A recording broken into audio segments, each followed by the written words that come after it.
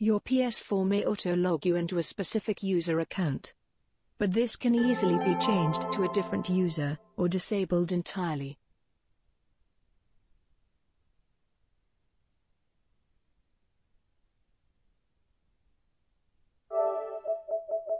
Go to Settings, then select Login Settings.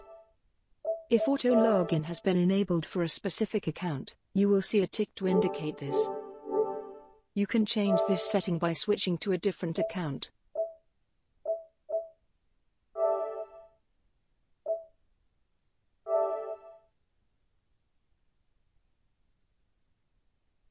After logging in, go back to Settings and then Login Settings.